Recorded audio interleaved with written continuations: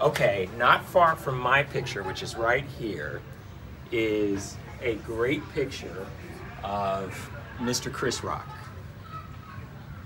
Right there, great picture. He's in the moment. He's in the middle of the bit. He's doing a killer joke, I'm sure. And I just want to talk about Chris Rock's greatness. First of all, groundbreaking comedian. He's got specials upon specials upon specials. The first special he did, Bring the Pain, made such an impact, and this was before social media.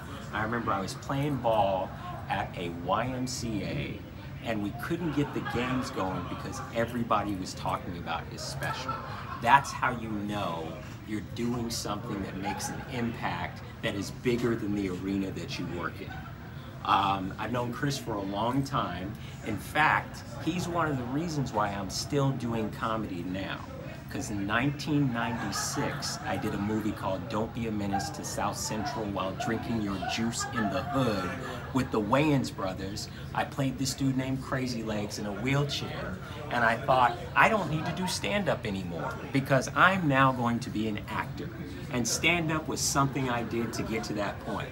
Chris Rock had the wherewithal to say you should always want to do stand-up because you have a direct connection with your audience. So thank you, Chris Rock, because years later I'm still doing stand-up and I get to connect with my audience here at the Comedy and Magic Club.